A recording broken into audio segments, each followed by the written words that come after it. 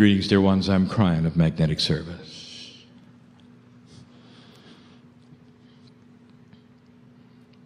And so the energy builds.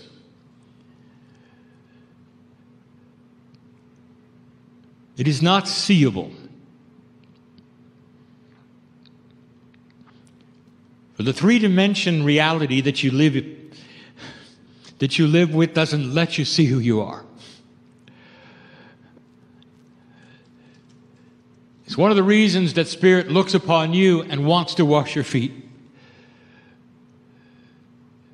If I use the word sacrifice, it's not correct. It sounds like suffering, and you're not here for that. If I use the word courage, it's more appropriate. Then an entity that is God and part of the creative source would take themselves and rip away the very knowledge of who they are. Some would say dumbing themselves down so they had no idea that they were even part of God. To walk the planet in corporeal form on purpose, with permission. And that's who you are. And in we come yet again, asking you to remember. To remember. To remember. Old souls are awakening. And what is it you wake up to? You wake up to perhaps a feeling, an intuition that there is purpose here. And then the three-dimension part of your logic will take you to the next part of that, and you'll say, and now what is it I am to do? And before you, there is a list. One that is linear. Shall I write a book? Shall I channel? Shall I travel? Shall I heal? And so many times we've said, dear human being, none of those things are what Spirit wants for you. Not really. Oh, you might do them. But Spirit wants you to remember. In the remembrance comes light. In the light comes a change in the planet because you are there. Again and again, we return to that which is the metaphor of light and dark and how you change a darkened room with just one match. That's what you're here for. And if you spend your life thinking you are less than, or wondering why you were born, or feeling somehow it should be better,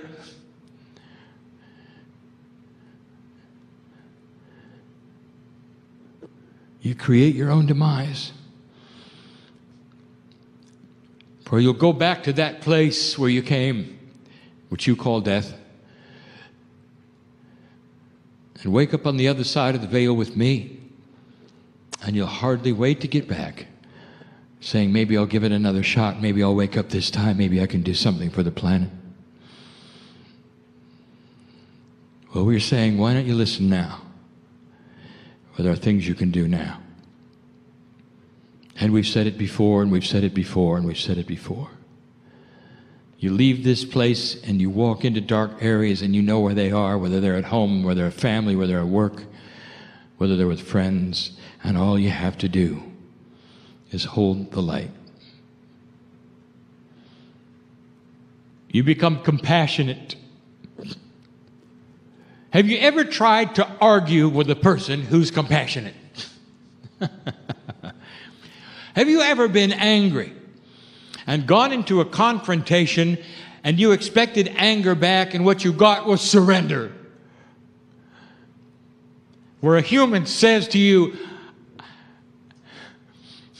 I'm not angry. And you are. And the human says to you instead, I surrender to you. I'm vulnerable in front of you. because I feel the love of God in me. Let us not be angry again. And what do? It just dissolves you, does it not? And all that anger and energy, and it just goes away. And you just met a light worker who was able to change you because they were different. You see how this works? Now that's work. And that's what you came for. To change your countenance. To be more compassionate. To hold light. There are so many questions asked. The hows, the whys, the reasons. And they've been asked for all of these years, and we attempt to answer them the best way we can. And here is another channeling, yet another channeling, where we endeavor to explain the unexplainable. Unexplainable to those who stay in the box of 3D. Many times the answers are not what you want to hear. We're crying, how do I do this? And we say, you just do. That's not good enough. It's not an answer that you can work with. And yet that is the answer. And so let us start to pull these things apart. To give you metaphors, ideas, explanations on some of the hardest issues we have ever brought. And we continue to do this. There's someone here who needs this today. Oh, dear ones, before we start this process of teaching, again, where do you stand here? Is this real to you, or is it the man in the chair pretending? Again, I plead with you. What if it's real? What if there are messages coming from the other side right now? What if an entourage pours into this room that you can feel and touch? What if it includes those you've loved and lost? What if it does? What if there's a dispensation right now of grace that would allow you to tune in a way you never tuned in before? What if this was all correct and true? What if there's healing right now being sent to you? And if there were, is it worth it to harden your heart and miss it? Is that what you want? What does it gain you to harden up right now and miss that which you came for? There's only a little time left in this meeting, only a short amount of time. Let the love of God and the joy of this time, the beauty presented in this room, sail into you and touch you profoundly. Let it shake hands with the Creator inside you. And you would be touched, and you would know that all is well. That you're not here to suffer. And that you were born for purpose. May you soften your approach to conspiracies. And understand that it is energy wasted. There's only one conspiracy in the room. And that is the conspiracy of love. God loves you enough to bias the room.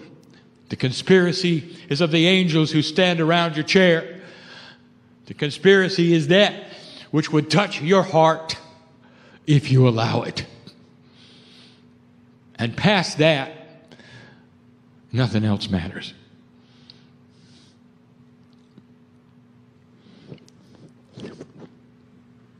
And so I've been asked to become academic. How do we start the process of enlightenment? How do we start the process of speaking to cellular structure? How do you begin something that has no way to begin in a linear fashion? You are in 4 dimensions and you stay there. And nothing you're going to do at this particular moment in time is going to push you into a multi-dimensional state where you'll have an aha and see it all. It's taken my partner 22 years to knock on the door and start to understand what is truly there. But that was then, and this is now. And what is taking place is a quickening, and some of you are feeling it. It is a quickening that you have produced with the consciousness that you have. Let's talk about intent. We have discussed intent many times. It is the beginning. And what are you intending to do, and what is the process? We have mentioned it before. There is a body intelligence called innate. This represents a quantum field around you, which is the culmination and the summation, that is to say, the sum of the parts of the energy of the DNA. Now, because it's in a quantum state, it has nothing to do with how much DNA you have or where it is. It just is. It is an entangled state, one with another, creating a field that is quantum, which some have called the Merkaba. It is not in 4D. Now, pieces and parts of it are. Like gravity is multidimensional, and yet you can see it work, but you cannot see it. Like magnetism is multidimensional, and you can see the results of it, but you cannot see it. It is invisible. You can see the results of a quantum field around a human being. You can even feel it. It's your innate. It is the intelligence of cellular structure. It knows DNA. It knows you. You might often say, and it has been said, that there are 2 intelligences in the body. The corporeal intelligence, the innate, is quantum and separate from the 4D intelligence, which is your ordinary life and the exterior as you walk around. And so many of you strive for the bridge. And the bridge would be this: how can you get in touch with innate? What is the process? Is there support? Is there guidance? Where do you begin? This channel will not answer those, but it will give you the concepts for you to work with that might help you to achieve your goal. Intent. What do you think about when you think of intent? You intend to do something might mean a week from Thursday or in 4 years. That's not the intent we talk about. Sometimes you intend to do something and then you do it and then you unintend it. Well, that didn't work. I'll intend to do something else, and you'll unintend that. Serial intention. That's not what we're talking about. It's a difficult concept, but I'm going to give it to you. This is a kind of pure intent that when you begin it, other forces take over and accomplish what you could not do yourself. Intent is a key. It starts a process that you are not in charge of, and that is hard for the human being to grasp. Why is it hard? When you swallow food, are you in charge of your digestion? No. You're in charge of putting the food in. The digestion is in charge of itself. That's innate. Why is this hard for you? Is it because you believe that you have to control it all the way along the way? So if you're going to make a spiritual intention, you want to know what the next step is there, and then the next step, and the next step, so you're in full control?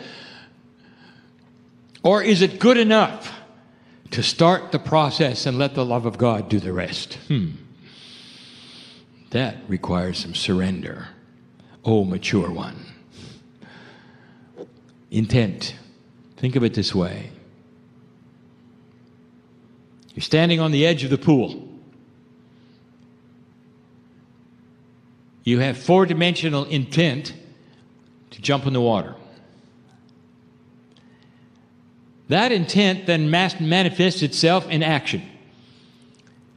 You jump as hard and as high as you can. At that moment, it's pure intent. There is no turning back. And the energies around you take you to the pool, and that's gravity. Once you leap, you don't go back. And this is the metaphor of pure intent. 22 years ago, I gave my partner a concept, and we wrote it in book 1. Released years after the concept was given to my partner, where he struggled with it and would not release it because of the word implant. 3 years, he would not release it. I gave it to him in '89. Published the book in '93. Took him 3 years after I gave it to him, thinking about it, dismissing it, saying it was not correct, wanting us to channel it again. It came back the same word every time, implant. I remember him pleading with us in meditation, saying that is something that light workers are taking out of people, not putting in people. You can't use that word, Kryon, he said. And I said, that is the word.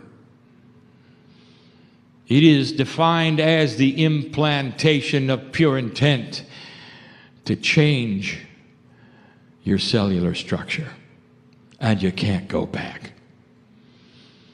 And the word was given so that people would think twice before they did it, because you don't try it any more than you try to jump in the pool. Once you've jumped, you're in the pool. I give you this information so you will understand the profundity of the beginning of the process. And there are those who say, all right, how do I begin? I just told you. You want it clearer than this? All right. Becoming more academic, more linear. You may sit and say to innate, which is your body, which is on your side and always listening, dear cellular structure, dear Creator inside, I intend purely to change. And I will accept that which is a force which will take my intention into a manifestation state. And wherever that takes me, I will celebrate it, for I have given pure intent for it. And wherever that takes me, I know it'll be correct and proper.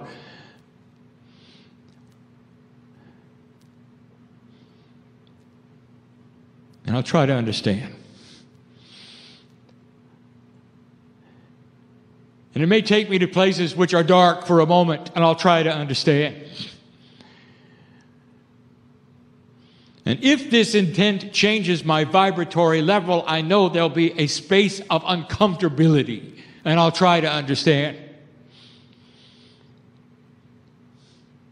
And I will walk around expecting solutions and knowing that I am changing, and I will celebrate it every moment of the day. That is intent. And there's something that happens you should know about, and there's no name for it. We're not going to give it a law of spiritual physics name. We're not. Because then it becomes a buzzword, and then it'll go into a list. And we're not going to do it. We're just going to tell you the truth, that when you give pure intent, there's something that happens. This spiritual physics of your higher self, of the body's innate, of your DNA itself, waiting to hear these words, with your permission, implantation of permission to change. A process begins that you are not in charge of. energies that have not yet been explained to you keep you up at night. And you start to feel it. Dear ones, there is no delete key in human consciousness. You cannot unknow something because you want to unknow it. Once the process starts and there's revelation, you cannot unknow it. Once the process begins to change you and that around you, you cannot go back. Oh, you can deny it ever happened, and then you're in unbalance, in denial. You can pretend it didn't happen. You're in imbalance, in denial. Do you see the importance of pure intent? Don't do it unless you mean it. But old souls, they mean it because they know that's why they came. That's number one. I'm going to give you 3 things. That's number one. I have done my best to give you the linearity and the academics and the intellectualization of intent. It's up to you to go to the next level. It's not linear. It's a concept. Number 2, I would like to discuss with you more about this intelligent physics. What is the energy of the planet now compared to 20 years ago? There's something happening. There is a support system that is beginning. A support system you've never had. It's just beginning. And some of you are starting to feel it. And we mentioned it, and those things which are conceived in compassion are going to work. Those things which are conceived in unity are going to work. And they didn't necessarily work 20 years ago. Something is happening. There's a cooperative Gaia approach here. Something is happening that is actually allowing light workers to hold their light. Now I speak to those light workers who have been part of this, what you would call old soul revolution, for up to 40 years. And you've fought the good fight, haven't you? And you've had the battle, and you've known what it's like to walk into energy that affected you. You've had to be careful where you went because there was darkness that was too strong. You had to be careful who you healed. You had to be careful about the unbalanced person that was with you because it was a fight. And some of you were drained and had to have recovery. And that was the energy then, and I know it. And it's not that way now. Some years ago, we started to tell you that your light is stronger than any darkness. Some years ago, we started to give you the principle of the light worker, the lighthouse. All of this to tell you that there's an intelligent physics which will take whatever you do now and amplify it. Amplify it. But more than that, there is now beginning to be a system of support. It's not just about energy that's going to work for you. There's a system of support. All right. My partner is saying linearize it, intellectualize it, make it academic. These are concepts.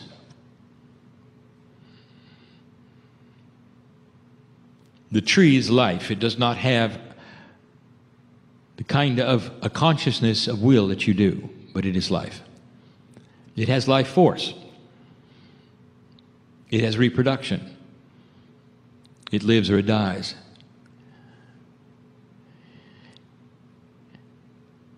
The tree is in the forest, not knowing whether it will be a tree for long. It's brittle and fragile at first, but the forest supports it. For the tree finds out quickly that there's dark and light, there's sunshine, there's soft earth where the roots can go, there are insects that will actually feed it, and it somehow feeds them. There's an ecology, a system that supports the tree. The tree does not stand alone. And soon there is a forest. force that has grown up seemingly against all odds because there is a system. And how did that system get there? Carefully. Through a long time of shift and change in order to fine-tune it so it was perfect. Take the same tree and put it in the desert, it dies. Same tree, same life force. It won't survive, for the system is missing. The light worker is now in a position where the system is beginning to work. And here's what it means, and my partner says, become more linear and more academic. You give intent. The process begins. Like the tree, you're planting yourself in a system of manifestation. The system begins to support you more than any time in history of humanity. And the support comes in synchronicity. You can count on it. Synchronicity is that against all odds you meet those other individuals or run into situations which know you and help you, and you have it in plenty of time. Taking away fear. Taking away fear. Do you know what happens when you fear? You break synchronicity completely. Did you know that? Here comes pure intent. Here comes the system, and you say is the tree, but what if it doesn't work? What if the soil isn't soft? What if the sun doesn't shine? What if? What if? And humans do this, and it interrupts the synchronicity. The system can't work when you're in denial of your power. Can't work. And so what am I teaching here? You got to trust the system. You give intent. And here comes this intelligent physics. Your body starts to react. Things start to happen with you. The quantumness of you actually cooperates in the quantumness of Gaia with other human beings, and you create the fields you can't see. And you run into people you never thought you'd meet. And together you solve each other's problems. That's just the beginning.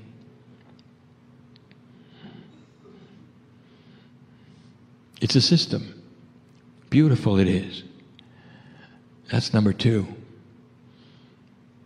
You are supported in ways you were never supported before. It's time to try things again which you've discounted could ever happen. What is it you tried and didn't work? And now you realize the timing was horrible and it should have been now. Why don't you try it again? The system is starting to be in place. That's good news. Do you realize what I'm saying? All that you have asked for regarding the shift of this planet Earth and the vibratory changes that you have wanted are starting to fall into place. Look around the earth. Look what's happening. Civilizations, cultures, casting away the old, not even knowing where they're going, but sure it'll be better than where they came from. That's new. There's a system beginning on the planet. That's new. Number 3. I've just shown my partner what it is. And he's saying to me, don't go there unless you're linear. I can't. Because the process is not linear. It's called guidance. Here's the question asked by every human being who hears the message, and it says, all right, I've given intent. I'm part of the system, and here I sit. How do I know what to do?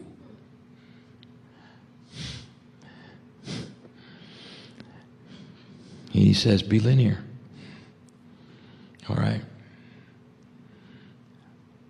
Guidance is quantum. Therefore, It is not going to appear to the human being as the human being expects it. If you want guidance from Spirit, what in 3D do you expect? Signs? Voices? Writing?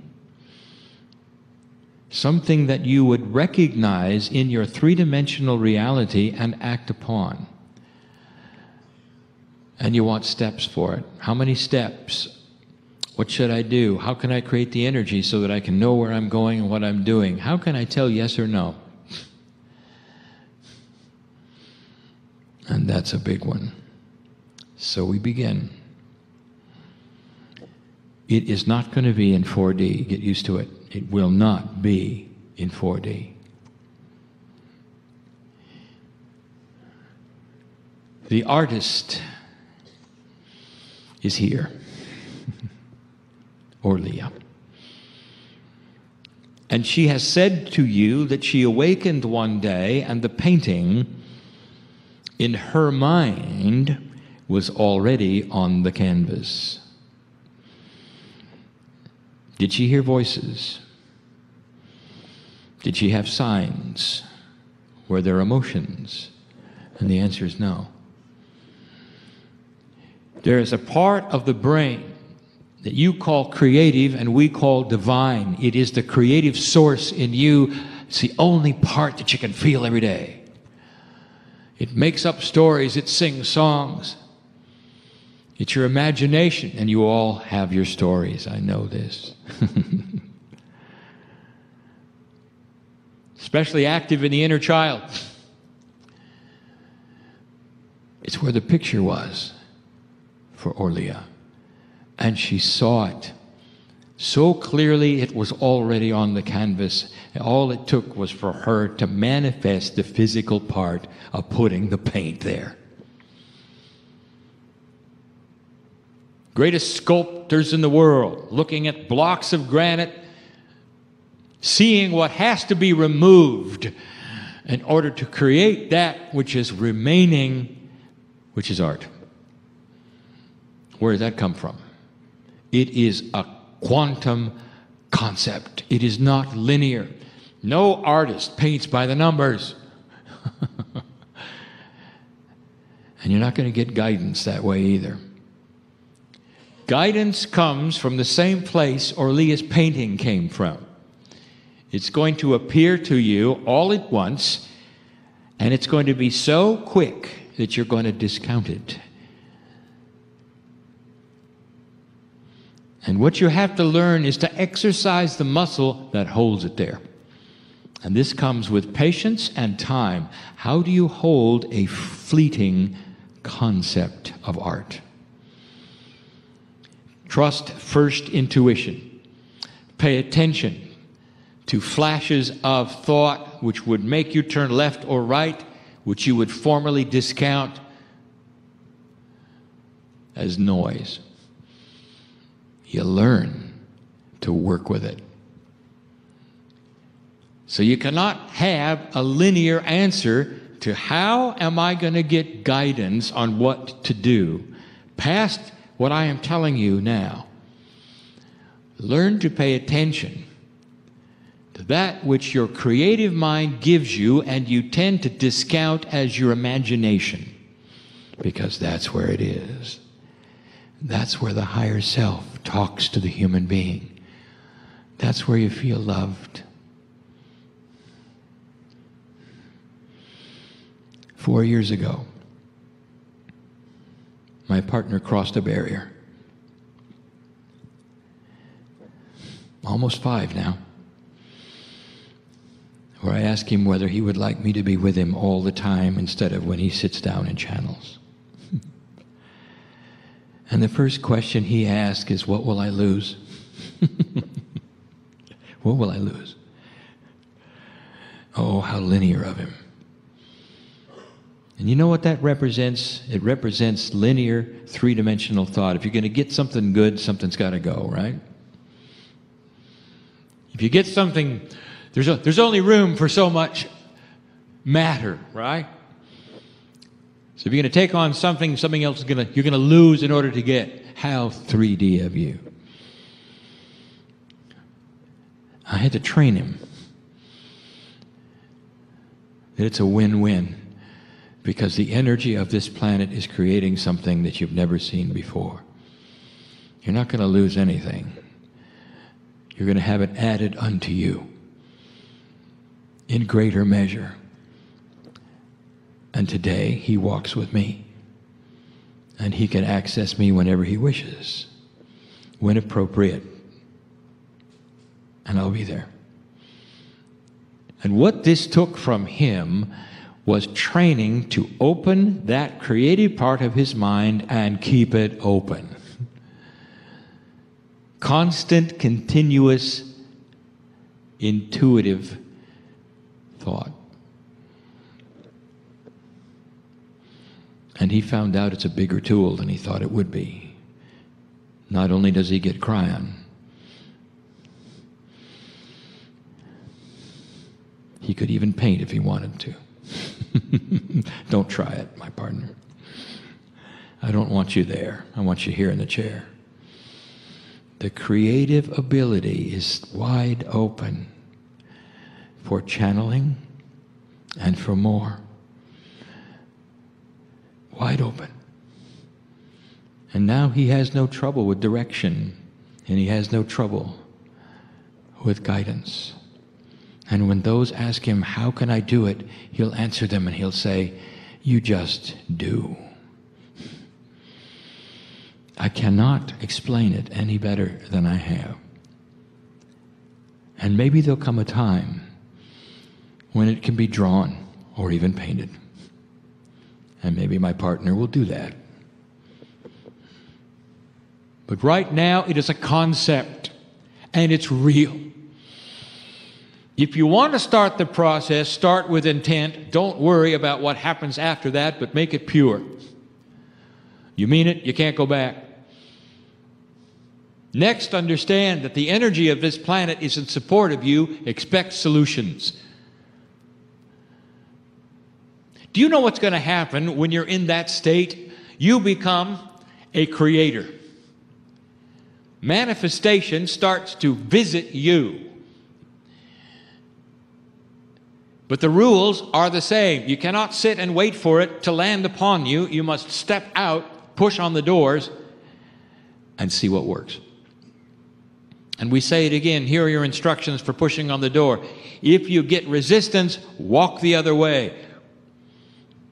Don't push it. Don't force it. That is a sign. All of these things working together will steer you into the appropriate place you want to be in. That's the earth supporting you. Watch what you think and what you say, because you are in creative mode. If you say, I'm always tired, the universe will be happy to make you always tired. If you say, I knew that would happen, it always does, the universe will cooperate and it will always happen. Do you understand what I'm saying? You can create whatever you want. Now you have to start thinking differently. The man cuts you off on the freeway. Think differently.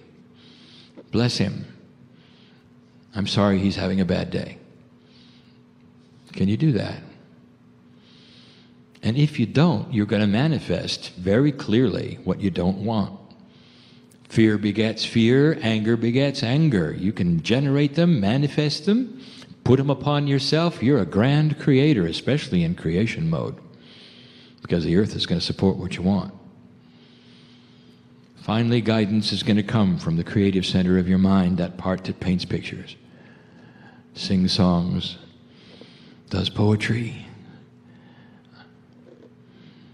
That is the message, dear ones, this day. Now, what are you going to do with it?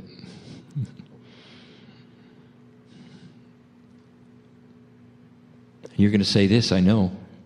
Well, it all sounds good. I think I'll try it. A week from Thursday. I'm busy. Why don't you do it now when the entourage is here? Why don't you do it now so I can watch it? Is that perhaps why you came? Make it simple. I intend to start this process and I'm going to do my best. And some are saying, I've got to listen to this channeling again. I've got to be sure. And then if you are one saying that you didn't get it, what I'm telling you is you start the ball rolling and it rolls by itself. Do you understand this? It rolls by itself. That's the love of God. So you can start the ball rolling tonight on the healing you came for and not wait until you're alone someplace where you think it's safe to be weird.